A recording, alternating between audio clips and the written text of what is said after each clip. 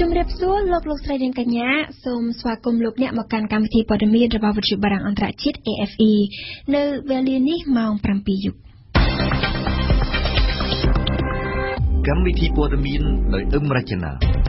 លោកអេងឆៃអៀងរំលឹកថ្ងៃចាប់ផ្ដើមនៃការតស៊ូនយោបាយរបស់លោកសំរងស៊ីសាលាដំបងខេត្តបាត់ដំបងឃុំខ្លួនសមាជិកបណ្ដាញព្រះសង្ឃឯករាជ្យដើម្បីយុត្តិធម៌សង្គមដោយសារតែការបង្ហោះរូបកាន់កាំភ្លើងជ័រលើ Facebook ក៏ចបនឹងចាប់ផ្ដើមចុះឈ្មោះវាសនាបន្ថែមនៅដើមខែកញ្ញាអាមេរិកទាមទារឲ្យចិនដាក់សម្ពាធបន្ថែមទៀតទៅលើកូរ៉េខាងជើងកងទ័ពអ៊ីរ៉ាក់ចោទពួកជីហាតអ៊ីស្លាមថាជាអ្នកបំផ្ទុះបំផ្លាញវិហារអ៊ីស្លាមដ៏ចំណាស់នៅនីហ្គីRFI កាលពីថ្ងៃពុធម្សិលមិញលោកនាយរដ្ឋមន្ត្រីហ៊ុនសែនបានរំលឹកខួប40ឆ្នាំនៃការតស៊ូរបស់ខ្លួនរំដោះប្រទេសចេញពីរបបប្រល័យពូជសាសន៍ចំណែកថ្ងៃនេះថ្ងៃទី22ខែមិថុនាលោកអេងឆៃអៀងមន្ត្រីជំនិតរបស់លោកសំរងស៊ីបានចេញមុខមករំលឹកផងដែរថាវាគឺជាខួបនៃការចាប់ផ្ដើមតស៊ូនយោបាយរបស់លោកសំរងស៊ីនៅថ្ងៃនេះកាលពីឆ្នាំ1995លោកសំរងស៊ីត្រូវបានគេបណ្តេញចេញពីរដ្ឋសភាជាលើកដំបូងក្នុងនាមជាតំណាងរាស្ត្រជាប់ឆ្នោតរបស់គណបកហ៊ុនស៊ិនប៉ិចហើយក៏ជាថ្ងៃនៃការចាប់ផ្ដើមតស៊ូនយោបាយរបស់លោកសំរងស៊ីដើម្បីឲ្យមានការផ្លាស់ប្ដូរផងដែរនេះបើតាមលោកអេងឆៃអៀងសូមស្ដាប់សេចក្តីរាយការណ៍របស់វ៉ាសំណប់ថ្ងៃទី22ខែមិថុនាឆ្នាំ1995គឺជាថ្ងៃដែលរដ្ឋសភាខ្មែរបណ្ដេញលោកសំរងស៊ីចេញពីសមាជិករដ្ឋសភាដោយខុសច្បាប់ហើយក៏ជាថ្ងៃចាប់ផ្ដើមនៃការតស៊ូនយោបាយអហិង្សាដើម្បីឲ្យមានការផ្លាស់ប្ដូរនៅកម្ពុជានេះគឺជាការរំលឹករបស់លោកអេងឆៃអៀងមន្ត្រីជំនិតរបស់លោកសំរងស៊ីនៅថ្ងៃទី22មិថុនាឆ្នាំ2017នេះលោកអេងឆៃអៀងដែលបច្ចុប្បន្នមានតួនាទីជាអនុប្រធានគណៈបក្សសង្គ្រោះជាតិនិងជាមនុស្សដ៏គួរឲ្យទុកចិត្តរបស់លោកសំរងស៊ីបានសរសេរនៅលើគណនី Facebook របស់លោកនៅថ្ងៃនេះថាប៉ុន្តែ3ឆ្នាំក្រោយការបណ្ដេញចេញនោះគឺនៅឆ្នាំ1998ក្នុងអាណត្តិទី2លោកសំរងស៊ីបានត្រឡប់មកវិញជាមួយនឹងមនុស្សចំនួន15រូបចូលទៅអង្គុយកៅអីរដ្ឋសភាលោកអេងឆៃអៀងដែលបានបង្ហោះសារនេះអមជាមួយនឹងវីដេអូឃ្លីបប្រមាណ7 នាទីស្ដីពីព្រឹត្តិការណ៍បណ្ដេញលោកសំរងស៊ីចេញពីសមាជិករដ្ឋសភាកាលនោះលោកសំរងស៊ីបានផ្ដល់បទសម្ភាសន៍ដល់អ្នកកាសែតដោយបានបដិញ្ញាចិត្តថាលោកនឹងវិលត្រឡប់មកកាន់ទីនេះម្ដងទៀត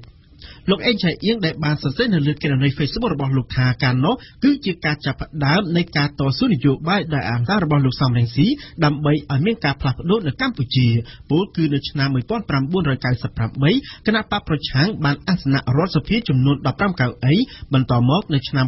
2003បានកើនដល់24កៅអីឆ្នាំ2018កើនដល់26កៅអីនិងចុងក្រោយកាលពីឆ្នាំ2013កើនដល់55កៅអីគូជំរាបជូនថាក្នុងរយៈពេល22ឆ្នាំមកនេះលោកសំរងស៊ីត្រូវបានគេបណ្ដេញចេញពីរដ្ឋសភាកម្ពុជាចំនួន4លើករួចមកហើយគឺនៅឆ្នាំ1995ឆ្នាំ2005ឆ្នាំ2011និងឆ្នាំ2015កន្លងទៅនៅមុននេះលោកសំរងស៊ីដែលកំពុងស្ថិតនៅឯសហរដ្ឋអាមេរិកបានប្រកាសពីបំណងចង់វិលត្រឡប់មកកាន់ប្រទេសកម្ពុជាវិញដើម្បីចូលរួមប្រគល់ប្រជែងតំណែងនាយករដ្ឋមន្ត្រីជាមួយនឹងលោកហ៊ុនសែននៅឆ្នាំ2018ខាងមុខប៉ុន្តែរដ្ឋាភិបាលរបស់លោកនាយករដ្ឋមន្ត្រីហ៊ុនសែនបានប្រកាសជាមុនថាលោកសំរងស៊ីនឹងត្រូវចាប់ខ្លួនប្រសិនបើវិលត្រឡប់មកកាន់ប្រទេសកម្ពុជាវិញតុលាការខេត្តបាត់ដំបងនៅព្រឹកថ្ងៃប្រហោះនេះបានឃុំខ្លួនដាក់ពន្ធនាគារព្រះសង្ឃទើបចាប់ផ្សឹកឈ្មោះថាហនសុផានីដែលជាសមាជិកបណ្ដាញព្រះសង្ឃឯករាជ្យដើម្បីយុត្តិធម៌សង្គមប្រចាំនៅខេត្តបាត់ដំបងតុលាការខេត្តបានចោទជនសង្ស័យរូបនេះពីបទថាបានកាន់កាប់និងដឹកជញ្ជូនអាវុធដោយគ្មានការអនុញ្ញាតនិងបទញុះញង់ឲ្យប្រព្រឹត្តបទឧក្រិដ្ឋជាអាតសូមរំលឹកជូនថាអតីតព្រះសង្ឃហនសុផានីត្រូវបានសមត្ថកិច្ចខេត្តបាត់ដំបងចាប់ឃាត់ខ្លួននិងផ្សឹកកាលពីរសៀលថ្ងៃពុធបន្ទាប់ពីបានបង្ហោះលើ Facebook កាលពីខែមេសានៅរូបភាពខ្លួនបាញ់កាំភ្លើងវែងមួយដើមដោយសរសេរបញ្ជាក់បញ្ជាថាទុកការពារសុវត្ថិភាពនិងការពារការប្រកាសសង្គ្រាមនាពេលបោះឆ្នោតឆ្នាំ2018ព្រះតេជគុណបុត្របន្ទិញស្ថាបនិកបណ្ដាញព្រះសង្ឃឯករាជ្យដើម្បីយុត្តិធម៌សង្គមបានហៅចំណាត់ការរបស់សមាជិកនិងតុលាការលើសមាជិកបណ្ដាញរបស់ខ្លួននៅពេលនេះថាជាការបំបិទសិទ្ធិនយោបាយរបស់ព្រះសង្ឃព្រោះមែនទែនទៅព្រះអង្គហនសុផានីត្រូវបានអប់រំណែនាំរួចរាល់ហើយចំពោះការបង្ហោះរូបកាំភ្លើងលើ Facebook នេះព្រះអង្គបុត្របន្ទិញអាញាធិបតេយ្យដូចជាមានបំណងច្បាស់ការក្នុងការចាប់ព្រះអង្គហនសុផានីគឺជាបំណងបំបិទសិទ្ធិនយោបាយរបស់ព្រះសង្ឃ ហើយការមកចាប់ហ្នឹងគឺអត់មានហេតុផលសមរម្យណាមួយដែលត្រូវចាប់ឲ្យយើងទៅផ្សឹកទេជំរាបបងហើយការព្រីរិញ្ញាហើយនឹងប៉ូលីសម៉ូហ្នឹងគឺមកចាប់ដោយមិនមានវត្ថុតាងរឿងទី2មកចាប់ដោយមិនមានការស៊ើបអង្កេតឲ្យបានច្បាស់លាស់រឿងទី3គឺការដែលអយមុនប្រសងព្រះអង្គហ៊ុនសុផានីទៅតុលាការគឺថ្ងៃទី5ខែកក្កដាប៉ុន្តែថ្ងៃទី20ខែមិថុនាពេល1ខែមិថុនាគេមកចាប់មុនបាត់សម្រាប់ពួកហើយរឿងដែលប្រព្រឹត្តផ្ទុយមួយទៀតនោះគឺថារំលោភដែនសមត្ថកិច្ចរបស់មន្ត្រីសង្ឃត្រង់ថាបានធ្វើការចម្រុះសម្រួលគ្នាតាំងពីក្រោយចូលឆ្នាំថាព្រះអង្គហ៊ុនសុផានីធ្លាប់បង្ហោះសារបង្ហោះរូបកំភ្លើងជារូបអីហ្នឹងវាជាកំហុសឆ្គងមែនក៏ប៉ុន្តែបានធ្វើការអប់រំព្រមព្រៀងគ្នាបញ្ចប់ការបង្ហោះសារញុះញង់ឬក៏ថាបង្ហោះកំភ្លើងជានឹងតទៀតហើយខាងព្រះវិញ្ញាខាងទីចំការខាងអីក៏បានព្រមព្រៀងគ្នាអស់ហើយស្រាប់តែមកចាប់យ៉ាងតកកហល់ផ្សឹកញាតពន្ធនាគារនេះស្មើគឺថាទីផ្សារភ្ជាប់រឿងនេះទៅជាមួយនឹងនយោបាយហើយរូបភាពដែលធំបំផុតគឺចង់គម្រាមប្រាប់មកសមាជិកបណ្ដាញសង្ឃអេក្រិចដើម្បីយកសង្គមនឹងថាមិនត្រូវចូលរួមសកម្មភាពការងារសង្គមនិងនយោបាយតទៀតទេនៅខេត្តកំពង់ស្ពឺឯនេះវិញព្រះរាជអាជ្ញាតុលាការខេត្តកំពង់ស្ពឺបានបញ្ជាឲ្យកងកម្លាំងសមត្ថកិច្ចទាំងអស់តាមចាប់ខ្លួនអ្នកទោសចំនួន5នាក់មកវិញបន្ទាប់ពីអ្នកទោសទាំង5នាក់នោះបានហែកគុកលួចរត់កាលពីរំលងអធ្រាត្រឈានចូលថ្ងៃទី20ខែមិថុនានេះបើតាមដីកាដាច់ដោយឡែកពីគ្នារបស់ព្រះរាជអាជ្ញាចុះថ្ងៃទី21ខែមិថុនាបើតាមដីកាដដែលអ្នកទោសដែលលួចរត់ទាំងនោះគឺមានទោសពាក់ព័ន្ធនឹងការជួញដូរគ្រឿងញៀនប្លន់ទ្រព្យសម្បត្តិនិងឃាតកម្មគណៈកម្មាធិការជាតិរៀបចំការបោះឆ្នោតនឹងចាប់ផ្ដើមចុះឈ្មោះបន្ថែមចាប់ពីថ្ងៃទី1ខែកញ្ញារហូតដល់ថ្ងៃទី9ខែវិច្ឆិកាខាងមុខសម្រាប់ការបោះឆ្នោតជាតិនៅឆ្នាំ2018សូមជម្រាបថាបើតាមការប៉ាន់ស្មានរបស់កជប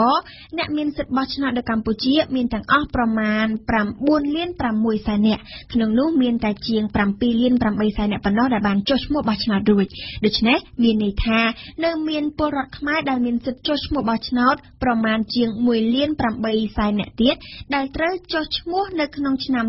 2017នេះដើម្បីអាចឲ្យពួកគេមានសិទ្ធិចូលរួមបោះឆ្នោតថ្នាក់ជាតិនៅឆ្នាំក្រោយ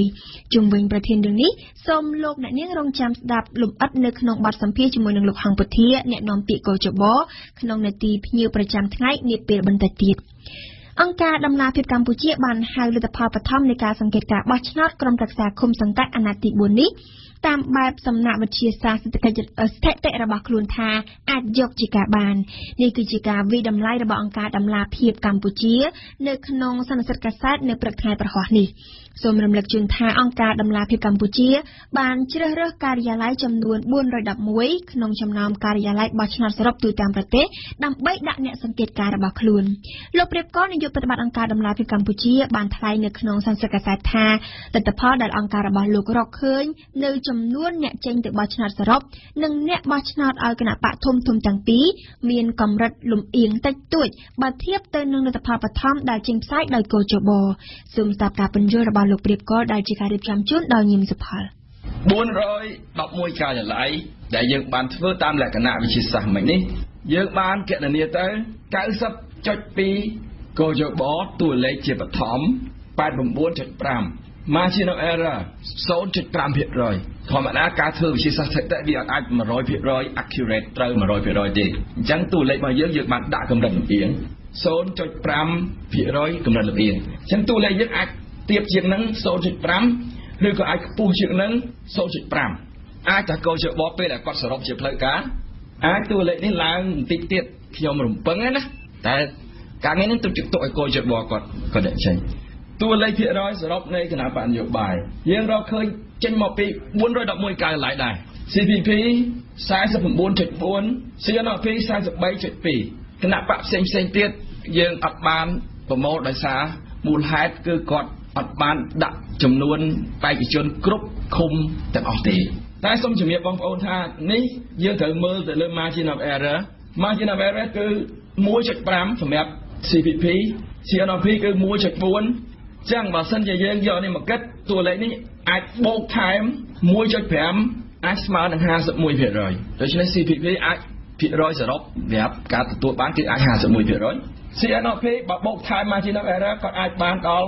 44% ជាងបន្តិចហើយបន្ថយអាចនៅក្នុងរង្វង់42ជាងนั่นគឺជាភាគរយសរុបដែលបានមកពី411កាយកន្លែងដែរយើងអត់មានប្រមូលមកពី22,148យកមកកណនីហ្នឹងទេតា411ហ្នឹងទេមកទល់ថ្ងៃទី22មិថុនានេះពលរដ្ឋរស់នៅអគារ Building សចំនួនជាង430បន្ទប់ហើយដែលបានចាក់ចេញពីលំនៅឋានចាស់របស់ខ្លួនព្រមជាមួយនៅសំណងថ្លៃបន្ទប់ក្នុងតម្លៃ$1,400ក្នុង1ម៉ែត្រការ៉េដើម្បីទៅតាំងទីលំនៅថ្មីចំពោះបន្ទប់ស្នាក់នៅដែលនៅសេសសល់ប្រមាណជា60បន្ទប់ទៀតនោះត្រូវបានក្រសួងដែនដីបញ្ជាក់ថានឹងទុករយៈពេលត្រឹមថ្ងៃទី15ខែកក្កដាដើម្បីឲ្យប្រជាពលរដ្ឋរើចាក់ចេញប៉ុនសុភ័ណ្ឌជួនព័ត៌មានលោកសេងលូតអ្នកនាំពាក្យរបស់ក្រសួងដែនដីបានប្រាប់វិទ្យុបារាំងអន្តរជាតិថាការទុករយៈពេលត្រឹមថ្ងៃទី15ខែកក្កដានេះក្រសួងបានជូនដំណឹងប្រាប់ដល់ពលរដ្ឋជាមុនរួចរាល់ហើយដូច្នេះធ្វើយ៉ាងណាបងប្អូនត្រូវរើចេញឲ្យទាន់ពេលវេលាដើម្បីឲ្យក្រុមហ៊ុនអាចមករៀបចំគម្រោងអភិវឌ្ឍទៅតាមពេលវេលាដែលបានកំណត់លោកអ្នកនាំពាក្យបញ្ជាក់ចំពោះកិច្ចការបន្តទៀតលោកសេងលូតបន្តថាក្រសួងនឹងប្រគល់សិទ្ធិទៅឲ្យក្រុមហ៊ុន Arakawa គ្រប់គ្រងភ្លាមបន្ទាប់ពីពលរដ្ឋបានចាក់ចេញអស់គ្រប់គ្នាហើយចំពោះការអភិវឌ្ឍវិញនឹងធ្វើបន្តដោយមិនຕົកពេលយូរនោះទេជាការកាត់សម្គាល់ចំពោះការទិញលក់បន្ទប់ស្នាក់នៅអគារ Building សដែលចាប់ផ្ដើមតាំងតែពីថ្ងៃទី30ឧសភាមកមានដំណើរការរលូនដោយប្រជាពលរដ្ឋភាគច្រើនព្រមទទួលយកនៅសំណងដែលក្រុមហ៊ុនបានផ្ដល់ជូនគូរំលឹកជូនថាពលរដ្ឋដែលរស់នៅអគារ Building សចំនួន492បន្ទប់មានពលរដ្ឋចំនួន464បន្ទប់ដែលយល់ព្រមទទួលយកសំណងពីក្រុមហ៊ុនជប៉ុនចំណែកពលរដ្ឋ27បន្ទប់ទៀតមិនទាន់ព្រមទទួលយកសំណងនេះនៅឡើយទេតែយ៉ាងណាក្រសួងរៀបចំដែនដីបានប្រកាសថាពលរដ្ឋដែលព្រមទទួលសំណងនេះនឹងត្រូវរើចេញពីអគារ Building ឲ្យបានមុនថ្ងៃទី15កក្កដាគូជំរាបជូនថាមិនយូរនោះទេអគារ Building ដែលបន្សល់ពីសម័យសង្គមរាស្ត្រនិយមនឹងត្រូវវាយកំទេចនៅក្នុងរូបភាពអភិវឌ្ឍ Building សស្ថិតនៅក្នុងសង្កាត់ទន្លេបាសាក់ខណ្ឌចំការមនដែលកំពុងមានសភាពទ្រុឌទ្រោមខ្លាំងនេះត្រូវបានក្រសួងរៀបចំដែនដីនិងក្រុមហ៊ុនជប៉ុន Arakawa គ្រោងអភិវឌ្ឍថ្មីនៅក្នុងទំហំទឹកប្រាក់ប្រមាណ$80 លានតកតងទៅនឹងបញ្ហាអាកាសធាតុចាប់ពីថ្ងៃប្រហ័សទី22ខែមិថុនានេះរហូតដល់ថ្ងៃទី27ខែមិថុនាខាងមុខភ្លៀងនឹងបន្តធ្លាក់រីកប៉ាយពីមធ្យមទៅបង្គួរក្នុងក្របខ័ណ្ឌទូទាំងប្រទេសកម្ពុជានេះបើតាមការព្យាករណ៍អាកាសធាតុរបស់ក្រសួងធនធានទឹកចេញផ្សាយនៅថ្ងៃនេះក្រសួងក៏បានក្រើនរំលឹកដល់អ្នកនេសាទនិងអ្នកធ្វើដំណើរតាមសមុទ្រឲ្យបង្កើនការប្រុងប្រយ័ត្នខ្ពស់ផងដែរខណៈខេត្តនៅតំបន់មាត់សមុទ្រអាចនឹងមានភ្លៀងធ្លាក់ខ្លាំងធ្វើឲ្យរលកសមុទ្រមានកម្ពស់ខ្ពស់យើងផ្ដើមព័ត៌មានអន្តរជាតិអំពីអាមេរិកសហរដ្ឋអាមេរិកបានទាមទារនៅថ្ងៃពុធម្សិលមិញឲ្យប្រទេសចិនបង្កើនការដាក់សម្ពាធទាំងផ្នែកសេដ្ឋកិច្ចនិងការទូតទៅលើកូរ៉េខាងជើងដើម្បីឲ្យប្រទេសនេះលះបង់ចោលកម្មវិធីផលិតអាវុធនុយក្លេអ៊ែរនិងមីស៊ីលបាឡីស្ទិកអាមេរិកបានទាមទារយ៉ាងដូចនេះនៅក្នុងឱកាសដែលរដ្ឋមន្ត្រីការបរទេសអាមេរិកនិងការពីជាតិអាមេរិកបានទទួលជួបមេទ័ពហើយនឹងប្រមុខការបរទេសចិននៅទីក្រុង Washington យើងស្ដាប់ឈៀងបុផានៅថ្ងៃម្សិលមិញនេះនៅក្នុងសន្និសីទកាសែតដ៏ខ្លីលោកប្រមុខការបរទេសអាមេរិក Rex Tillerson បាននិយាយថាភាគីអាមេរិកបានបញ្ជាក់សារជាថ្មីទៅចិនថាចិនមានចំណែកទទួលខុសត្រូវដ៏សំខាន់នៅក្នុងការដាក់គំនាបទៅលើកូរ៉េខាងជើងទាំងផ្នែកសេដ្ឋកិច្ចហើយនិងការទូតរដ្ឋមន្ត្រីការបរទេសអាមេរិកសង្ឃឹមថាចិននឹងចាត់វិធានការបិទគប់នៅសកម្មភាពរបស់ពួកអ ுக ្រិតជនទូយ៉ាងដូចជាការលាងលុយកខ្វក់ការវាយប្រហារអ៊ីនធឺណិតឬក៏ការចាប់ចម្រិតយកលុយដែលកូរ៉េខាងជើងបានអនុវត្តរហូតមកដើម្បីបានប្រាក់យកទៅអភិវឌ្ឍកម្មវិធីអាវុធនុយក្លេអ៊ែររបស់ខ្លួននៅក្នុងក្របខ័ណ្ឌដាក់ទណ្ឌកម្មសេដ្ឋកិច្ចរបស់ក្រុមប្រឹក្សាសន្តិសុខអង្គការសហប្រជាជាតិចិនបានសម្រេចផ្អាកការទិញនាំចូលជូនថ្មពីកូរ៉េខាងជើងក៏ប៉ុន្តែអ្នកជំនាញជាច្រើនសុទ្ធតែយល់ថាចិននៅមិនទាន់បានត្រៀមខ្លួនឡើយដើម្បីដាក់ទណ្ឌកម្មថ្មីបន្ថែមដែលនឹងអាចគំរាមកំហែងដល់ស្ថិរភាពរបស់ប្រទេសជិតខាងរបស់ខ្លួនគឺកូរ៉េខាងជើងនៅក្នុងសំណុំរឿងនុយក្លេអ៊ែរកូរ៉េខាងជើងនេះប៉េកាំងហើយនិង Washington បានពិភាក្សាគ្នារបៀបដំឡង7សន្តានអាមេរិកបានទាមទារឲ្យចិនដែលជាសម្ព័ន្ធមិត្តសំខាន់របស់កូរ៉េខាងជើងនោះដាក់គំនាបហិរញ្ញវត្ថុទៅលើកូរ៉េខាងជើងក៏ប៉ុន្តែចិននៅវិញបានទាមទារឲ្យអាមេរិកដកចេញទៅវិញនៅប្រព័ន្ធខែលមីស៊ីលរបស់អាមេរិកនៅកូរ៉េខាងត្បូងដែលចិនបានចាត់ទុកថាជាការគំរាមកំហែងដល់ប្រព័ន្ធការពារសន្តិសុខជាតិចិននេះបើតាមសេចក្តីថ្លែងការណ៍របស់ក្រសួងការបរទេសចិន នៅក្នុងសំណុំរឿងនៅកីឡាកូរ៉េខាងជើងទីក្រុងប៉េកាំងបានអំពាវនាវសារជាថ្មីចង់ឲ្យមានការចរចាតាមវិធីសាស្ត្រដែលនៅក្នុងនោះកូរ៉េខាងជើងយល់ព្រមផ្អាកកម្មវិធីផលិតអាវុធនុយក្លេអ៊ែរហើយនិងមីស៊ីលបាល់លីស្ទិកចំណែកឯអាមេរិកនិងកូរ៉េខាងត្បូងវិញក៏ត្រូវតែសន្យាបញ្ឈប់សម្ពយុទ្ធរួមគ្នារវាងប្រទេសទាំងពីរដែរWashington វិញគឺបានធ្វើមិនដឹងមិនលឺមិនឆ្លើយតបទៅនឹងសំណើរបស់ប៉េកាំងប្រជាជនអាមេរិកចុងក្រោយនេះគឺហាក់លែងមានភាពអត់ធ្មត់ហើយនឹងខឹងខ្លាំងណាស់នៅក្រៅពេលដែលនិស្សិតអាមេរិកអូតូវ៉ាំបៀបានស្លាប់នៅថ្ងៃច័ន្ទគឺបន្ទាប់ពីត្រូវបានកូរ៉េខាងជើងដោះលែងនៅថ្ងៃទី13មិថុនា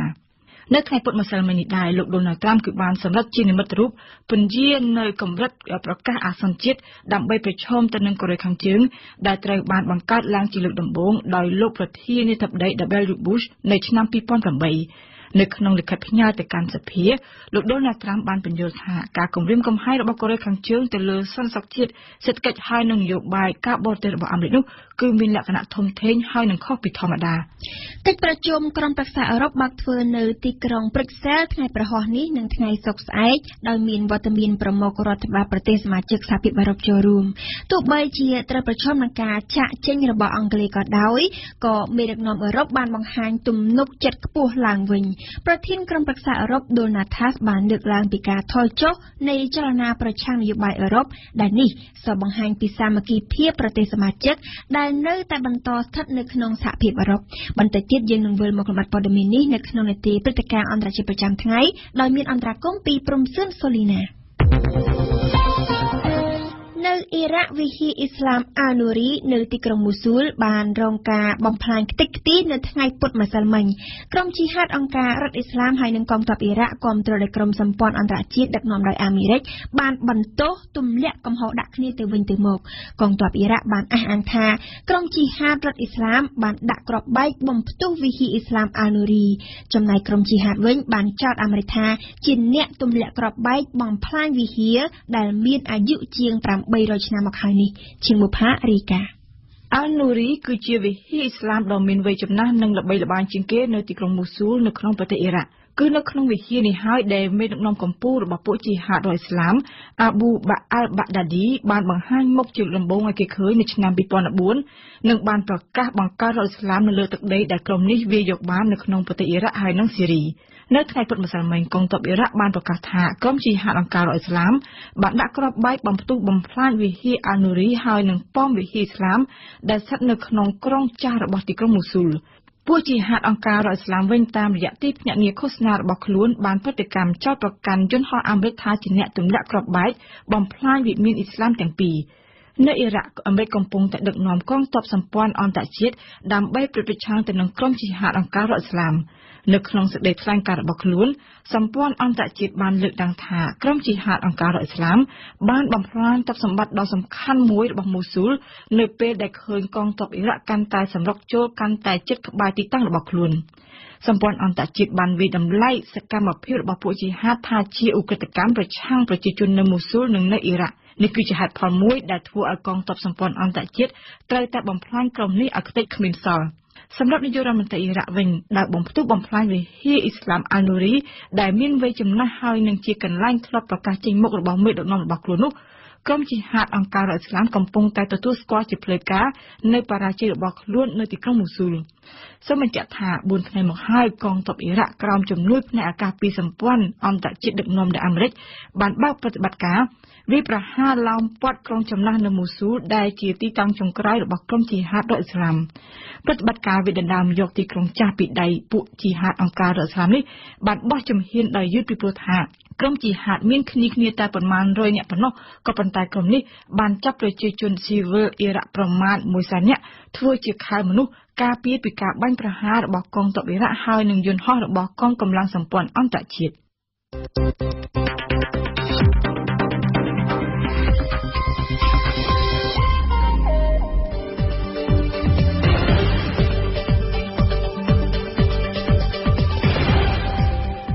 វិទ្យុបារាំង RFI ភ្នំពេញ92 MHz សៀមរាប92 MHz បាត់ដំបងក្រុងព្រះសីហនុនិងកំពង់ចាម 94.5 MHz លោកអ្នកស្ដាប់វិទ្យុបារាំងទីមេត្រីតទៅនេះគឺជានាទីភ្ញាក់ប្រចាំថ្ងៃដែលញឹមសុផលបានធ្វើបទសម្ភាសន៍ជាមួយនឹងលោកហងពុធាអ្នកនាំពាក្យកោជបក្រោយមកគឺជានាទីព្រឹត្តិការណ៍អន្តរជាតិប្រចាំថ្ងៃដែលរៀបចំជូនដោយព្រំសឿនសេរីណាអំពីកិច្ចប្រជុំក្រុមប្រឹក្សាអឺរ៉ុបនៅទីក្រុងប្រឹកសែលបន្តមកទៀតគឺជានាទីបទយកការរបស់នាងខ្ញុំអមរាជនាអំពីកសិករជោគជ័យនៅមណ្ឌលគិរីចង់ឃើញខ្មែរចេះតស៊ូធ្វើកសិកម្មកុំឲ្យបរទេសមើលងាយចុងក្រោយបង្អស់គឺជានាទីខ្ញុំនិយាយពីភាសារៀបចំជូនដោយហែសម្បត្តិភ្ញៀវប្រចាំថ្ងៃ3សប្តាហ៍បន្ទាប់ពីការបោះឆ្នោតជ្រើសរើសក្រុមប្រឹក្សាគុំសង្កាត់អាណត្តិទី4គណៈកម្មាធិការជាតិរៀបចំការបោះឆ្នោតកោជបនឹងប្រកាសលទ្ធផលផ្លូវការនៅថ្ងៃទី25ខែមិថុនាខាងមុខតាមរយៈការប្រកាសលទ្ធផលផ្ដាច់ព្រាត់នេះកោជបនឹងបិទបញ្ចប់ការងាររបស់ខ្លួនទាំងស្រុងប្រកបដោយមោទនភាពក្នុងការរៀបចំការបោះឆ្នោតដំបូងបន្ទាប់ពីមានកំណែទម្រង់ក្បាលម៉ាស៊ីនកោជបអ្នកនាំពាក្យកោជបលោកហងពុធាបានថ្លែងថាកោជបមិនមានពេលសម្រាកច្រើនទេដោយសារតែស្ថាប័ននេះត្រូវចាប់ផ្ដើមធ្វើបច្ចុប្បន្នភាពបញ្ជីឈ្មោះបោះឆ្នោតឆ្នាំ2017ដើម្បីត្រៀមសម្រាប់ការបោះឆ្នោតជាតិឆ្នាំ2018តទៅនេះគឺជាបទសម្ភាសន៍រវាងញឹមសុផលជាមួយនឹងលោកហងពុធាជំរាបសួរអាយដាមហងពុធាបាទជំរាបសួរតំណាងវិទ្យុបារាំងអន្តរជាតិ RFI បាទអរគុណដែលអាយដាមអនុញ្ញាតឲ្យវិទ្យុបារាំងអន្តរជាតិ RFI បានធ្វើបទសម្ភាសន៍តាមរយៈខ្សែទូរស័ព្ទនៅថ្ងៃនេះជាភ្ញៀវប្រចាំថ្ងៃអាយដាមនៅសល់តែ3ថ្ងៃទៀតប៉ុណ្ណោះគណៈកម្មាធិការជាតិរៀបចំការបោះឆ្នោតកោជបនឹងធ្វើការប្រកាសលទ្ធផលផ្លូវការនៃការបោះឆ្នោតជ្រើសរើសក្រុមប្រឹក្សាគុំសង្កាត់អាណត្តិទី4នេះអាដាមហងពុធាបន្ទាប់ពីការប្រកាសលទ្ធផលនៅថ្ងៃទី25មិថុនាខាងមុខនេះរួចហើយតើអាចចាត់ទុកថាកិច្ចការរបស់កោជបថ្មីក្នុងការរៀបចំការបោះឆ្នោតជាលើកដំបូងនេះចប់ទាំងស្រុងហើយឬក៏យ៉ាងណាអាដាមបាទថ្ងៃទី25ខែមិថុនាខាងមុខនេះសម្រាប់ការបោះឆ្នោតជ្រើសរើសក្រុមប្រឹក្សាគុំសង្កាត់ក្រោយប្រកាសលទ្ធផលនោះហាក់ដូចជាចប់ទាំងស្រុងហើយណាប៉ុន្តែមិនមែនមានន័យថាចប់សម្រាប់គណៈកម្មការជាតិរៀបចំការបោះឆ្នោតទេណាក៏ជាបងនៅរៀបចំការធ្វើមកសម្បត្តិបុកសរុបហើយនឹងដកពិសោធន៍ព្រមទាំងទទួលយកអនុសាសន៍បន្ថែមពីគ្រប់ស្ថាប័នពាក់ព័ន្ធដើម្បីធានានៅការរៀបចំការបោះឆ្នោតលើកក្រោយនេះឲ្យមានភាពកាន់តែល្អប្រសើរឡើងបាទអាយដាមតាមរយៈការរៀបចំបោះឆ្នោតជាលើកដំបូងរបស់ខ្លួនបន្ទាប់ពីមានការកែតម្រង់ក្បាលម៉ាស៊ីនកោជបតើអ្វីជាបទពិសោធន៍ដែលកោជបទទួលបានហើយអ្វីជាកង្វះខាតដែលកោជបត្រូវតែមានការកែតម្រូវនៅក្នុងឱកាសនៃការរៀបចំបោះឆ្នោតក្រោយៗនោះទៀតបាទកោជបមានចំណុចវិជ្ជមានច្រើនដែលមានការកត់ត្រាទុកក្នុងនោះការរៀបចំឲ្យមានសមាជិកចម្រុះនៅក្នុងសមាជិកគណៈកម្មការជាតិរៀបចំការបោះឆ្នោតក៏ជាកត្តាមួយការរៀបចំនៃការចុះឈ្មោះបោះឆ្នោតដោយប្រព័ន្ធអេឡិចត្រូនិកនេះក៏ជាចំណុចមួយដែលធ្វើឲ្យបញ្ជីឈ្មោះនឹងមានភាពសក្បុសល្អប្រសើររហូតដល់គ្មានឈ្មោះស្ទួនហើយតាមការសុំមតិរបស់អង្គការមិនរដ្ឋាភិបាលជាតិនិងអន្តរជាតិពីរដែលខុសគ្នាគឺទទួលបានលទ្ធផលដូចគ្នាហើយបង្ហាញថាប្រជាពលរដ្ឋលោកគ្រប់គ្រងលោកមានជំនឿចិត្តទៅលើបញ្ជីឈ្មោះបោះឆ្នោតនេះហើយមួយទៀតនៅក្នុងការអនុវត្តសកម្មភាពឃោសនាបោះឆ្នោតហើយនឹងបោះឆ្នោតនឹងរដ្ឋប្រតិឆ្នោតយើងឃើញថាមានការចូលរួមច្រើនពីស្ថាប័នពាក់ព័ន្ធទាំងឡាយមានអ្នកសិក្សាជាតិអន្តរជាតិហើយប៉ុន្តែមានការវិតម្លៃថាការបោះឆ្នោតជ្រើសរើសក្រុមប្រឹក្សាគុំសង្កាត់នេះគឺប្រព្រឹត្តទៅបានដោយរលូនមានចំណុចល្អប្រសើរជាច្រើនដែលជាមោទនភាពមួយមិនជាប់មាននៅក្នុងការបោះឆ្នោតតាមបែបលទ្ធិប្រជាធិបតេយ្យនៅក្នុងប្រទេសកម្ពុជាដោយឡែកចំណុចអវិជ្ជមានដែលយើងមានការកត់សម្គាល់គឺស្ថិតនៅត្រង់ការរអាក់រអួលនៃការបង្ហាញនៅលទ្ធផលបឋមដែលផ្សាយតាមទូរទស្សន៍ព្រមទាំង website របស់កោជបណាក្នុងនោះកោជបក៏បានចាត់ទុកថានេះជាការផ្សាយមួយតាមបែបអេឡិចត្រូនិកហើយណាប៉ុន្តែយើងនៅមានភាពឆក់វែងខ្លះ ហើយការខ្វះខាតខ្លះរបស់មន្ត្រីព្រមទាំងគណៈបកនយោបាយនៅក្នុងការិយាល័យហ្នឹងក៏អាចជាចំណុចខ្វះខាតដែលមិនបានពិនិត្យឲ្យច្បាស់ទៅលើការបំពេញទម្រង់នៃការរាប់ចាត់ឆ្នោតឲ្យបានល្អអញ្ចឹងធ្វើឲ្យមានភាពជាយ៉ាងក្នុងការបង្ហាញព័ត៌មានជូនដល់បងប្អូនប្រជាពលរដ្ឋដែលជាម្ចាស់ឆ្នោតបាទចំណុចខ្វះខាតទាំងអស់នេះនឹងមានការកែសម្រួលនៅការងារកោជបក្រោយទៀតបាទជាការពិតរាល់ចំណុចខ្វះខាតទាំងឡាយកោជបនឹងរៀបចំចងក្រងទៅជាទ្រឹស្ដីណាទៅជាការអនុវត្តសម្រាប់ការបោះឆ្នោតលើកក្រោយនេះគឺជាវាការខ្វះខាតទាំងនេះបាទរូបឯកឧត្តមផ្ទាល់រួមទាំងសមាជិកជាន់ខ្ពស់របស់កោជបសរុបទាំង9រូបហ្នឹងមានអារម្មណ៍យ៉ាងណាដែរនៅពេលដែលឮពាក្យថាការរៀបចំការបោះឆ្នោតអាចទទួលយកបានហើយអត្ថាធិប្បាយនានារបស់អ្នកសង្កេតការណ៍ជាតិនិងអន្តរជាតិស្ទើរតែទាំងអស់តំណាងសហគមន៍អន្តរជាតិអង្គទូតនានាសុទ្ធតែបានបង្ហាញពីភាពសុទ្ធិដ្ឋិនិយមចំពោះការងារកោជបនោះបាទយើងមានក្តីរីករាយនឹងទទួលបានមកវិញនៅការវិតម្លៃនឹងលទ្ធផលជាផ្លែផ្កាលទ្ធផលជាវិជ្ជមានដែលស្ថាប័នពាក់ព័ន្ធទាំងនោះលោកបានបង្ហាញទស្សនៈបៃតម្លៃចំពោះការរៀបចំរបស់យើងហើយយើងក៏នឹងរៀបខ្លួនឲ្យបានកាន់តែល្អក្នុងការដឹកនាំរៀបចំការបោះឆ្នោតលើកក្រោយឲ្យមានភាពកាន់តែល្អប្រសើរថែមទៀតបាទបន្ទាប់ពីការបោះឆ្នោតជ្រើសរើសក្រុមប្រឹក្សាឃុំសង្កាត់អាណត្តិទី4នេះមើលទៅប្រហែលជាកោជបផ្ទាល់ឬក៏សមាជិកកោជបមិនមានពេលវេលាសម្រាប់ច្រើនទេការបោះឆ្នោតសំខាន់មួយទៀតនឹងឈានចូលមកដល់នៅឆ្នាំ2018ខាងមុខនេះតើកោជបនឹងចាប់ផ្ដើមធ្វើការនេះជាប់គ្នាទៅតាមការវិភាគដ៏មមាញឹករបស់ខ្លួនឬក៏មានពេលសម្រាប់ណាមួយដែរបាទរហូតដល់ការបោះឆ្នោតឆ្នាំ2018ក៏ជបមិនមានពេលសម្រាប់ទេណាពីព្រោះការបោះឆ្នោតជាថ្ងៃប្រតិបត្តិការអញ្ចឹងការរៀបចំ5ឆ្នាំឬក៏ប្រហែលឆ្នាំកន្លងមកគឺឆ្ពោះទៅរកការបោះឆ្នោតមួយថ្ងៃឲ្យបានដែលជាថ្ងៃប្រតិបត្តិការអញ្ចឹងក៏ជបមិនអាចបរាជ័យសម្រាប់ការរៀបចំដំណើរការបោះឆ្នោតទាំងមូលនោះទេអញ្ចឹងក៏ជបក៏មានកម្មវិធីជាបន្តបន្ទាប់និយាយខ្លីគឺมันមានពេលសម្រាប់ទេហើយដំណាក់កាលខាងមុខនេះគឺជាដំណាក់កាលនៃការធ្វើបច្ចុប្បន្នភាពបញ្ជីបោះឆ្នោតសម្រាប់ឆ្នាំ2017ដើម្បីប្រើប្រាស់សម្រាប់ការបោះឆ្នោតឆ្នាំ2018ហើយការចុះឈ្មោះបោះឆ្នោតនិងធ្វើបច្ចុប្បន្នភាពបញ្ជីបោះឆ្នោតឆ្នាំ2017នេះនឹងប្រតិបត្តិចាប់ពី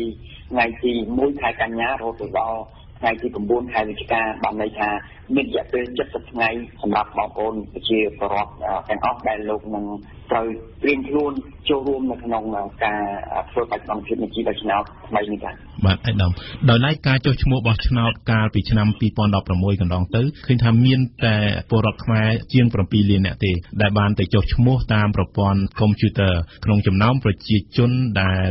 គ្រប់អាយុអាចចុះឈ្មោះបានហ្នឹងដល់ទៅជាង9លាននាក់បាទនៅក្នុងឱកាសនៃការចុះឈ្មោះបោះឆ្នោតនាខែ9ខាងមុខនេះមើលទៅកោជបអាចមានមធ្យោបាយអ្វីផ្សេងទៀតដើម្បីធ្វើម៉េចឲ្យអ្នកដែលមិនទាន់បានចុះឈ្មោះអាយដាមដែលកាលពីមុននៅសល់ប្រមាណជា1លាន5សែននាក់ហ្នឹងហើយរួមនឹងយុវជនដែលទើបគ្រប់អាយុអាចចុះឈ្មោះបានច្រើនគ្នាបាទស្អែកទៅលើទស្សនវិជ្ជាច្បាស់ណាកោជបរៀបចំការិយាល័យចុះឈ្មោះបោះឆ្នោតនៅតាមឃុំសង្កាត់ដែលសម្លេងខ្លួនត្រូវទៅបោះឆ្នោតអញ្ចឹងទោះបីជាបងប្អូនជាបរិវត្តលោកអញ្ជើញនៅក្រៅប្រទេសឬនៅទីណាក៏ដោយគឺ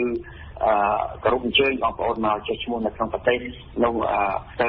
កោជបមានលទ្ធភាពក្នុងការរៀបចំទទួលការចុះឈ្មោះជូនបានណាដោយឡែកបើសិនជាចង់ឲ្យមានការចុះឈ្មោះបោះឆ្នោតនៅក្រៅប្រទេសតើតែមានការធ្វើវិសោធនកម្មច្បាប់ស្តីពីការចុះឈ្មោះបោះឆ្នោតនឹងឯងហើយចំណុចនៃការចុះឈ្មោះបោះឆ្នោតនេះដើម្បីធ្វើវិសោធនកម្មបានមិនមែនជាសមត្ថកិច្ចរបស់កោជបទេបាទគឺអាស្រ័យទៅលើសភាបាទជាអ្នក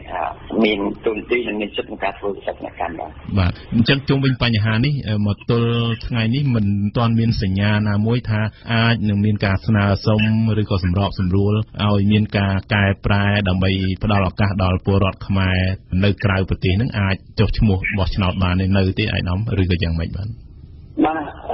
នៅទេណា มันមានព័ត៌មានណាឬក៏តម្រុយណាទៅចាក់ថាច្បាប់នឹងត្រូវធ្វើវិសោធនកម្មដើម្បីអាចពង្រីកវិសាលភាពនៅប្រទេសផ្សេងៗទៀតនោះទេបាទការចុះឈ្មោះបោះឆ្នោតបាទក្រុមប្រឹក្សាឃុំសង្កាត់កាលពីឆ្នាំ2016ឃើញថាពលរដ្ឋខ្មែរមួយចំនួនដែលមិនមានអត្តសញ្ញាណប័ណ្ណតែបានចុះឈ្មោះរួចហើយក៏ប៉ុន្តែពួកគេមានបញ្ហាខ្លះបាទដោយសារមិនមានឯកសារបញ្ជាក់ដើម្បីបោះឆ្នោតបានបាទលើចំណុចនេះតើកោជបមានការណែនាំនិងផ្សព្វផ្សាយបន្ថែមទៀតទេដើម្បីឲ្យអ្នកបោះឆ្នោតនឹងបានយល់រវាងឯកសារអាចចុះឈ្មោះបានហើយនិងឯកសារអាចបោះឆ្នោតបាននៅពេលដែលពួកគេមិនមានអត្តសញ្ញាណប័ណ្ណណាបាទច្បាប់ចែងថាពលរដ្ឋដែលមានសិទ្ធិបោះឆ្នោតបានគឺត្រូវមានឈ្មោះនៅក្នុងបញ្ជីហើយដើម្បីមានឈ្មោះក្នុងបញ្ជីស្គាល់តែអញ្ជើញទៅចុះឈ្មោះបោះឆ្នោតដោយខ្លួនឯងហើយដើម្បីចុះឈ្មោះដោយខ្លួនឯងបានហ្នឹងគឺត្រូវមានអត្តសញ្ញាណប័ណ្ណសញ្ជាតិខ្មែរបាទហើយបើមិនមានអត្តសញ្ញាណប័ណ្ណទេគឺ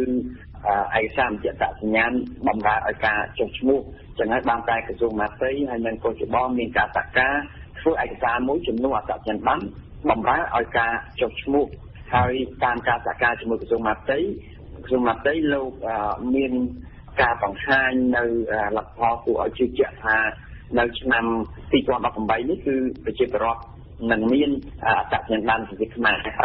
បានគ្រប់គ្នាណាប៉ុន្តែបើសិនជាមានការឆក់ល្វែងយ៉ាងណាក៏ដោយក៏ឯកសារបញ្ជាក់អត្តសញ្ញាណបម្រើឲ្យការចុះឈ្មោះបោះឆ្នោតនេះនៅតែអាចจะប្រើបានសម្រាប់ការចុះឈ្មោះហើយក៏គោរពអញ្ជើញបងប្អូនប្រជាពលរដ្ឋលោកមេតាចាប់អារម្មណ៍បើសិនបើខ្លួនគ្មានអត្តសញ្ញាណប័ណ្ណប្រជាខ្មែរឬក៏អត់ទាន់ទទួលបាននោះទេបាទជាក់ស្ដែងនៅពេលបោះឆ្នោតក្រុមប្រឹក្សាឃុំសង្កាត់ថ្មីនេះឃើញថា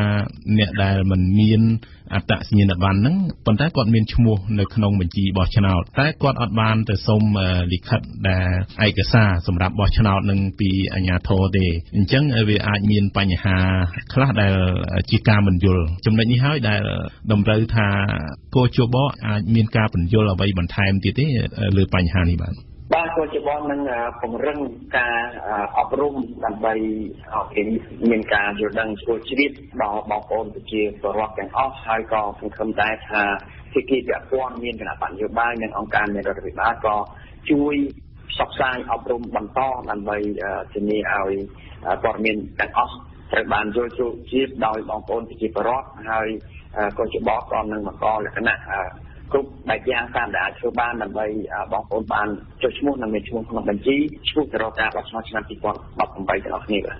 ដោយអស់ពេលជាថ្មីម្ដងទៀតខ្ញុំសូមថ្លែងអំណរគុណដល់អាយដាមហងពុធាអ្នកនាំពាក្យគណៈកម្មាធិការជាតិរៀបចំការបោះឆ្នោតដែលអាយដាមផ្ដល់ឱកាសដល់វិទ្យុបារាំង RFI យើងខ្ញុំធ្វើកិច្ចសម្ភាសន៍នៅពេលនេះសូមអរគុណនិងសូមជម្រាបលាអាយដាមបាទសូមអរគុណសូមជម្រាបលាកម្មវិធីនេះសហការឧបត្ថម្ភដោយកេមប្រូប៊ីយ៉ូទិកជាផលិតផលធម្មជាតិ 100% មានប្រសិទ្ធភាពខ្ពស់ដល់សុខភាពដូចជាជួយសម្រួលការរំលាយអាហារបំបាត់ stress ធ្វើឲ្យពិសាបែកបានសម្រានលក់ស្រួលនិងបំបាត់ការឈឺសន្លាក់កេមប្រូប៊ីយ៉ូទិកជាផលិតផល PPM និង Conferel ហើយចែកចាយដោយក្រុមហ៊ុន DKSH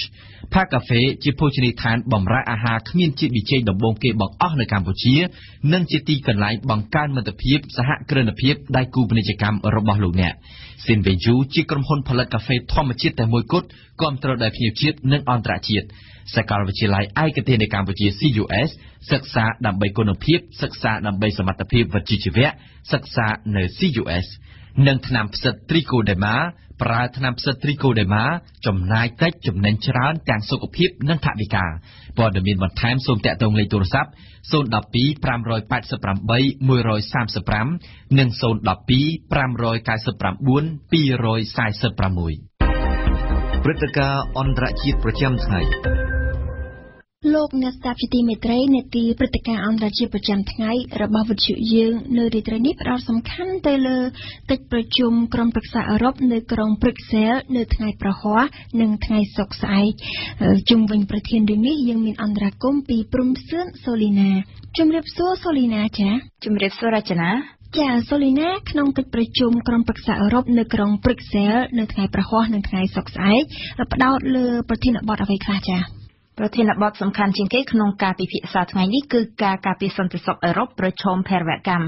ដូចយើងឃើញស្រាប់ហើយរចនាមួយរយៈចុងក្រោយនេះបារាំងអង់គ្លេសប្រឈមនឹងការវាយប្រហារការគំរាមភេរវកម្មខ្ពស់ស្ថានីយ៍រថភ្លើងមួយនៅក្រុងប្រូសែលប្រទេសប៊ែលហ្សិកទើបនឹងរងភេរវកម្មបំផ្ទុះគ្រាប់បែកកាលពីយប់ថ្ងៃអង្គារកន្លងទៅប៉ុណ្ណោះក្រៅពីនេះប្រធានបទចម្បងផ្សេងទៀតដែលមេដឹកនាំអឺរ៉ុបលើកយកមកពិភាក្សាក្នុងរយៈពេល2ថ្ងៃនេះមានដូចជាបញ្ហាអន្តោប្រវេសន៍ការប្រកួតប្រជែងពាណិជ្ជកម្មការការពារការវិនិយោគប្រឈមការលក់បង្ខូចថ្លៃទំនិញឬក៏បញ្ហាអាកាសធាតុពិសេសពេលនេះអាមេរិកដកខ្លួនពីកិច្ចព្រមព្រៀងអាកាសធាតុក្រុងប៉ារីផងនោះក្នុងជំនួបនៅក្រុងប្រូសែលថ្ងៃនេះយើងឃើញថាលោកអេម៉ានូអែលម៉ាក្រុងដែលជាប្រធានាធិបតីថ្មីរបស់ប្រទេសបារាំងក៏មានវត្តមានជាលើកដំបូងដែរលោកម៉ាក្រុងនិងប្រមុខដឹកនាំអាល្លឺម៉ង់អិនកាឡាមែកែលនឹងជជែកគ្នាពីការអនុវត្តកិច្ចព្រមព្រៀងទីក្រុងមីនឆ្នាំ2015កិច្ចព្រមព្រៀងនេះមានទិសដៅនាំសន្តិភាពឲ្យទៅដល់ភាគខាងកើតអ៊ុយក្រែនវិញកិច្ចព្រមព្រៀងនេះនៅមិនទាន់ទទួលជោគជ័យនៅឡើយទេរចនាប្រសិនបើគ្មានអ្វីរីកចម្រើនទៅមុខទេតាមមើលបារាំងនិងអាល្លឺម៉ង់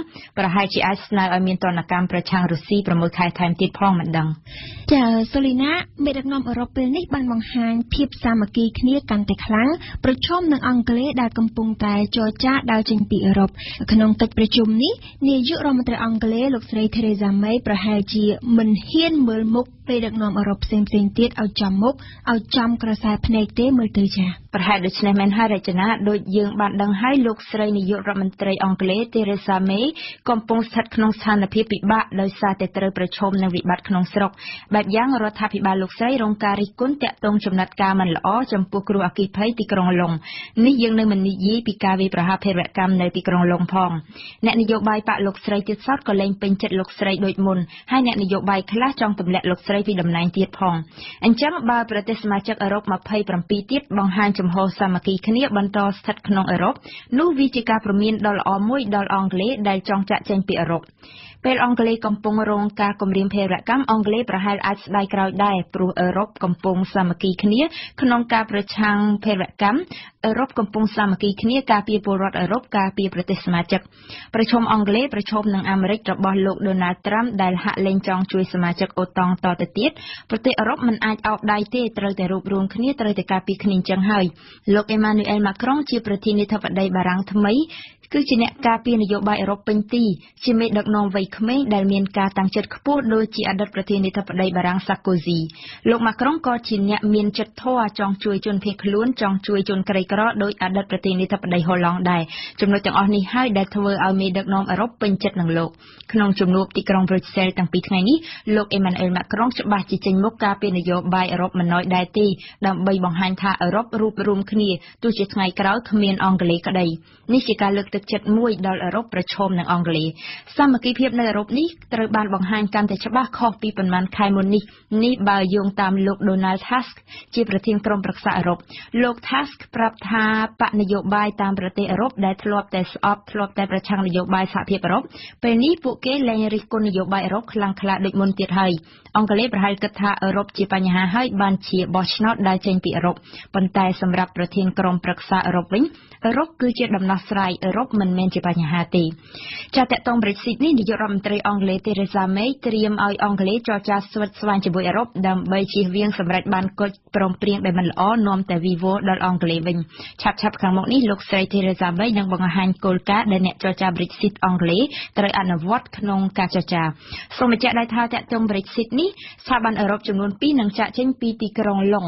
ពីថ្ងៃនេះប្រទេសអឺរ៉ុបទាំង27នឹងជជែកគ្នាដែរថាតើត្រូវជ្រើសរើសប្រទេសណាសម្រាប់ជាទីតាំងថ្មីរបស់ស្ថាប័នទាំងពីរនេះចាសូលីណាបើសិនបើអឺរ៉ុបសាមគ្គីគ្នាខ្លាំងការពារផលប្រយោជន៍ពលរដ្ឋអឺរ៉ុបកាន់តែខ្លាំងនោះគេមិនចាត់ទុកថាអឺរ៉ុបគិតតែពីប្រយោជន៍ជាតិអឺរ៉ុបជ្រុលពេកទៅដឹងទៅហើយចាប្រទេសអឺរ៉ុបមួយចំនួនដូចជាអាល្លឺម៉ង់មិនចង់ឲ្យនយោបាយការពារផលប្រយោជន៍អឺរ៉ុបនេះផងជ្រៅងប់ងល់តែនឹងអឺរ៉ុបពេកទេព្រោះអាល្លឺម៉ង់ក៏ដូចជាប្រទេសអឺរ៉ុបខ្លះមានក្រុមហ៊ុនមានសហគ្រាសរកស៊ីនៅក្រៅស្រុកក្រៅដែនដីអឺរ៉ុបអាល្លឺម៉ង់មានក្រុមហ៊ុនរកស៊ីនៅចិនដូច្នេះមិនអាចយកផលប្រយោជន៍អាល្លឺម៉ង់យកផលប្រយោជន៍អឺរ៉ុបជាធំផ្លេចគិតប្រយោជន៍ក្នុងស្រុកចិនដែរទេ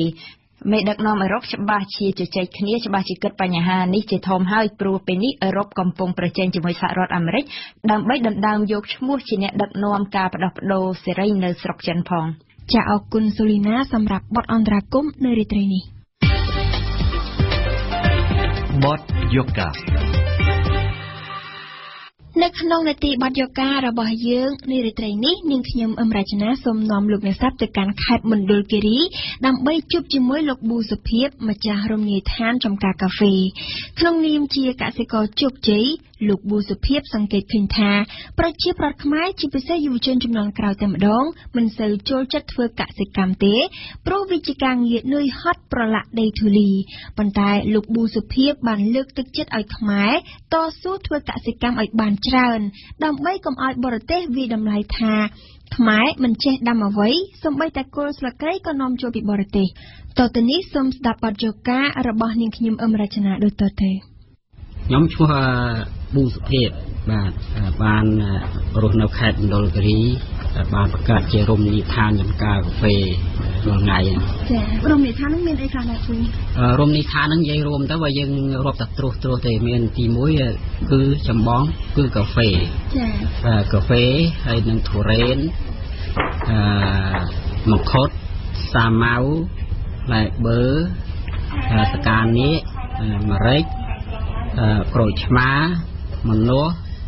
เมียนแผลยิ้วเมียนยีรุ่มเมียนสไปเมียนขนอเมียนไอจำลองเจริญแต่ถ้าบอกทางสระเยอะนะเมียนเจริญโลกเนสตับโรงเรียนทานจำกากาแฟเมียนจำนวนประมาณ3 กิโลเมตรปีกรุงซันมิรุมตามเพลย์ปูเตกันโรงเรียนทานตึกจุบูสระในแคดมณฑลกิรีทวีตบัตรไตเมียนชมูทาโรงเรียนทานจำกากาแฟกับเป็ดแมนคนตายแมนแตนเตอร์จำการะบาลูกบูสเพียบเมียนดำน้ำโฮพลายกรบหมกโดยกอดบานจุ่มเรียบจูนขังดามหรือไทยหากไว้บานจีโลกทัวจำกาแปะหุบดำน้ำยางเลยชนะยิงสดับการเป็นเจอระบาลูกบูสเพียบได้มันยำดำจุ่มเราดำน้ำก็ได้ยำปรับไม่จังค่ะยำดำนั้นตีมวยยำกาเปียถ้าตึกใดนี้ยังมันกำหนดถ้าดำไปโจกใจนะมายำดักกรบหมกจังเต้บ้านถ้ายำปลาใจมวยบ้านมวยอยู่จังบ้านยำเจ็ดดำจุ่มเราให้นามวยยังก็ถ้าไปยังเธอนี้ตีมวยบองโอนยังตั้งอ้อในในสกมาในในกราวเตะในหรือบ่อเตะเราเยรุ่มเพียวตู้เต็มไปพบโลกได้กดมาตัวสนานมโดยที่กดภายเจเพียรกดมอกลายยมจังยังจังยังถ้าเธอนี้ดำใบติเปียงกดเนี่ยคลาดกบานโฮบแต่เนื้อตีซ่ากดดังถ้าแผลเบียดไม่ดำเบียดไม่ใส่เบียดไม่จังนั้นนะจังยังในถ้ายังเธอนี้ก็เต้ามียางเต้าถ้ากดหมอกดดังเขาแผลเต้นหลบโหดได้ดำจังนะบาดกายอย่างใจแผลอย่างใจดับใจอย่างจังไปบานเจริญบานเจริญจ้ะมาจากโรงเรียนทานจำกากาแฟอ่างค่ะกัมพูชีจีประเทศได้รับน้อยพอดวิสัยกสิกรรมปันใต้ประชีปรดขมายมันเซยจองทัวกสิกรรมไล่ปลุกทัวมันจำนันสอมหนึ่งจุ่มเลี้ยงเนื้อเมียนกำรัดพองได้มูลค่าจากนี้ทัวกสิกรขมายประชมนังฮานิเพยจรันเมนเตนจากประดามทัวจำกาตั้งปีบาดใดตัวเตในชนามวยป้อนปรำบุญรอยไตสปรัมสับทั้งลูกบูสเพียบเตรเกตตุลสกอธาจีกสิกรจุกใจมือรูปในขนมไข่มณฑลกิรีปันตายตุ่มรอมบานจุกจีโดยสัปดาห์นี้โลกเตยฉลองกัดกาต่อสู้กลางนนนิลหนึ่งปราจีจิตรานึกนะบางใช้นำดีจะไม่นำเจ้าเลยดำเอาบานพอลมาเอายืนสู้บานไอ้ไปยืนต่อคอมไปยืนมันคอมยืนมันปรังยืนวันละดำเจ้าไม่บานพอลไปยืนทั้งที่ไม่จะดำบานพอยืนบานพอลที่คอมยืนอดคอมแม้เปียถ้าคอมนี่ยืนคอมตั้งไปกับล่างของคอมตั้งไปกับเล็กของดีไซน์คิริโรตัดบีบไม่ถ้าบีบเธอบีบไม่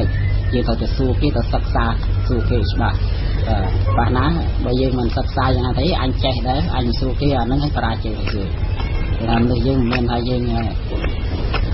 เกิดมาเจ๊ดอกของดอกนั่นสุดใบยืนนั่งยืนถึงจะหลอกหอมเลยลูกบูสุเพียบรรทอพี่ชนะนี่ยมปราเจกาแฟได้ยำน้ำทำไมนะยำน้ำเยอะใบชนะนี่คือปราเจใบชนะใบชนะมูลเหตุตีมวยยืนข้อใจเตะไม่ถ่ายข้อใจเตะยืนในถ่ายยืนมันซักซาเรียนโซดยืนลือเกทายเจ๊ยืนต่อเธอตามเกณฑ์เจ้าหลังจังยืนเธอนั่งยืนเงินทายืนเธอนั่งจ้องอ้อยปราเจเตะยืนมันจ้องได้ใต้เบียปราเจยืนมันนั่งถือไม่จังงานกาปราเจให้ได้ชี้มีเรียนพอยืนดำใบตั้งไงตรอยยืนครบปราเจยมมวยดำใบโจกใจจีจวนยืนเพียจรันไม่ถ้าเพียจรันทอมนะกดจ้องมาศึกษาดำทุเรนก็ គាត់ចង់មកសិក្សាដាំកាហ្វេគាត់ចង់មកសិក្សាដាំបឺអញ្ចឹងគាត់ត្រូវតែមកសួរខ្ញុំដែលខ្ញុំជាមាននៅនឹងស្រាប់អញ្ចឹងយើងត្រូវតែប្រាប់គ្នាឲ្យច្បាស់ឲ្យត្រង់ណាធ្វើវាមិនបានផលធ្វើវាមិនមិនបានផលអញ្ចឹងមានន័យថាគាត់ដាំក្រោយគាត់អត់បរាជ័យទេព្រោះគាត់បានគាត់មកសួរយើងណែនាំថាគាត់បើទោះបីជាបរាជ័យជាបន្តបន្ទាប់លោកប៊ូសុភាពនៅតែមានសង្ឃឹមនិងប្រាជ្ញាចិត្តថានឹងធ្វើយ៉ាងណាជាឲ្យបាននៅបរាជ័យនាពេលក្រោយសេចក្តីសង្ឃឹមបើតាមលោកប៊ូសុភាពគឺជាគន្លឹះឈានទៅកាន់ភាពជោគជ័យនៅក្នុងវិស័យកសិកម្មតែឥឡូវនេះខ្ញុំចាប់ដាំពី3ឆ្នាំនេះខ្ញុំបរាជ័យ3ឆ្នាំតែខ្ញុំមិនខំប្រឹងថាលេងឲ្យបរាជ័យមានថាយើងមានកំណត់បានទេគាត់ថាទោះបីណាក៏យើងអាចជោគជ័យបានពាក់កណ្ដាលវិញដែរចាយើងមើលទៅយើងសង្ឃឹមណាហើយតែខ្ញុំអត់អស់សង្ឃឹមទេខ្ញុំអត់អស់សង្ឃឹមខ្ញុំត្រូវតែធ្វើធ្វើតទៀតអញ្ចឹងអានឹងហើយដែលយើងជោគជ័យថ្ងៃក្រោយបើសិនយើងធ្វើមិនជោគជ័យយើងអស់សង្ឃឹមយើងដើរចេញបរាជ័យអញ្ចឹងអាចដើមនៃយើងទៅមកអស់ចឹងយើងមិនអាចមកបានទេសេចក្តីសង្ឃឹមនិងចំណេះដឹងបច្ចេកទេសក្នុងការដាំដុះជារឿងសំខាន់ប៉ុន្តែដើម្បីធានាឲ្យបានកាន់តែច្បាស់ពីភាពជោគជ័យលោកប៊ូសុភាពបញ្យល់ថាកសិករខ្មែរត្រូវសិក្សាអំពីទីផ្សារនៃកសិផលរបស់ខ្លួនមិនត្រូវធ្វើកសិកម្មហក់លោតជ្រួលជ្រើមតាមតែគ្នានោះឡើយខ្មែរយើងគេធ្វើអីយើងធ្វើនឹងអត់ដឹងថាយើងបានសិក្សាអំពីទីផ្សារបាទដឹងថាទីផ្សារវាមិនទីផ្សារវាមានតម្លៃវាមិនចឹងយើងហក់លោតតាមតាពាក្យគេដល់ចឹងយើងធ្វើច្រើនបរាជ័យអញ្ចឹងថាស្ដាំសើបងប្អូនទាំងអស់មុនធ្វើអីកុំហក់លោតតាមគ្នាជាផ្សេងដូចជាកស៊ូយើងធ្វើតែកស៊ូអញ្ចឹងអ្នកយើងក្នុងគ្នាដាំកស៊ូបរាជ័យឥឡូវបែរមកដាំម្រេចវាមិនទាន់បរាជ័យទេគាត់ថាបងប្អូនដែលថាមានទុនតិចតួចយើងប្រយ័ត្នទៅណា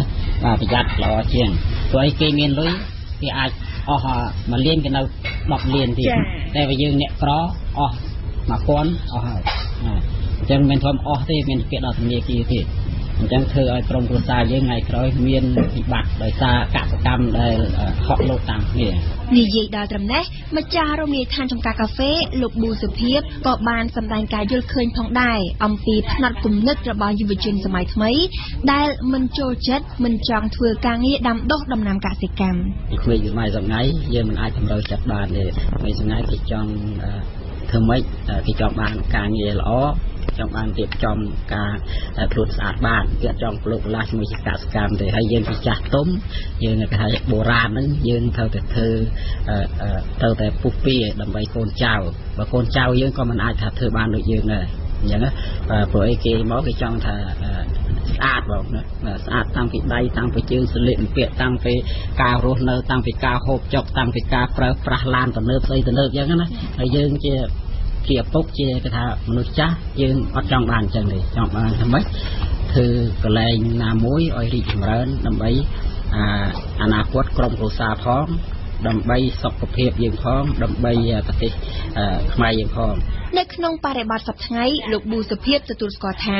ការធ្វើកសិកម្មជាការងារពិបាកហើយជួបបញ្ហាប្រឈមច្រើនប៉ុន្តែលោកប៊ូសុភាពលើកទឹកចិត្តប្រជាពលរដ្ឋខ្មែរជាពិសេសយុវជនឲ្យងាកមកតស៊ូធ្វើកសិកម្មដើម្បីកុំឲ្យបរទេសវិតម្លៃថាខ្មែរមិនចេះដាំអ្វីសូម្បីតែស្លឹកគ្រៃក៏នាំចូលពីបរទេសដែរខ្ញុំចង់លើកចិត្តឲ្យប្រជាជនខ្មែរយើងធ្វើអីចេះតស៊ូចេះតស៊ូប្រឹងកុំអស់សង្ឃឹមបាទហើយមកសំខាន់រឿងបុគ្គលិកកម្មករយើងត្រូវតែចេះយកចិត្តកម្មករបាទចេះយកចិត្តកម្មករយើងមិនមែនថាយើងធ្វើកែនឹងយើងធ្វើប្រើគេមានលុយប្រើគេស្លាញ់ចិត្តទេបើសិនយើងធ្វើអីមិនប្រក្រតីកម្មករគេមិនអាចនៅមួយយើងបានទេហើយបើគេមិននៅមួយយើងបានយើងបរាជ័យអញ្ចឹងយើងត្រូវតែអត់ថន់នៅកន្លែងហ្នឹងណាអត់ថន់ហើយយើងប្រឹងតស៊ូអត់បរាជ័យទេបើខ្មែរយើងនាំគ្នាខំទាំងអស់គ្នាកាត់បន្ថយថវិកាជាតិយើងបានមួយចំនួនបាទបើយើងវល់តាមអ្នកវល់យកលុយយកមាសយកដុល្លារទៅទិញតាសំបីតាគុលក្រៃជីប្រទេសក៏ទិញគេមកអញ្ចឹងវាអត់សមទេព្រោះអាការរបស់អញ្ចឹងគឺស្រួលបំផុតសំបីតែយើងបោះចោលក៏វាដោះដែរអញ្ចឹងយើងម្នាក់យើងខំប្រឹងទៅដើម្បីតែគុលក្រៃជីអីបន្តិចបន្តួចអីយើងទៅទិញគេវាអត់សមទេអញ្ចឹងធ្វើឲ្យគេប្រទេសគេវាយតម្លៃយើងលោកប៊ូសុភាពបន្ត បើសិនយើងម្នាក់យើងរវល់តែប្តេជ្ញាដួលទៅមិនខិតខំយើងអីដូចថាយើងប្រើតែរបស់បរទេសក៏វាអត់សមដែរព្រោះខ្មែរយើងមានលទ្ធភាពដីក៏យើងមានជីជាតិល្អជាងបរទេសហើយក៏ប្រជាជនយើងអ្នកខ្លះក៏គាត់មានសមត្ថភាពដែរអញ្ចឹងយើងម្នាក់យើងត្រូវតែខំប្រឹងប្រែងដើម្បីស្រុកយើងដែរណាបាទកុំធ្វើអីយើងដើម្បីប្រទេសគេច្រើនពេកស្ដាប់ជាទីមេត្រីកម្មវិធីព័ត៌មានរយៈពេល1ម៉ោងរបស់វិទ្យុបារាំងអន្តរជាតិនារីត្រីនេះបានឈានចូលដល់ទីបញ្ចប់ហើយយើងខ្ញុំសូមថ្លែងអំណរគុណចំពោះភក្ដីភាពរបស់លោកអ្នកដែលតែងតែបានតាមដានស្ដាប់កម្មវិធីព័ត៌មានរបស់យើងតាំងពីដើមរហូតដល់ចប់ខ្ញុំសូមអរគុណរ៉ូសានិងវិសាលដែលបានជួយសម្រួលផ្នែកបច្ចេកទេសនៅពេលនេះនាងខ្ញុំអមរជនានិងសហការីនៃវិទ្យុបារាំងទាំងអស់សូមអរគុណសូមគោរពលា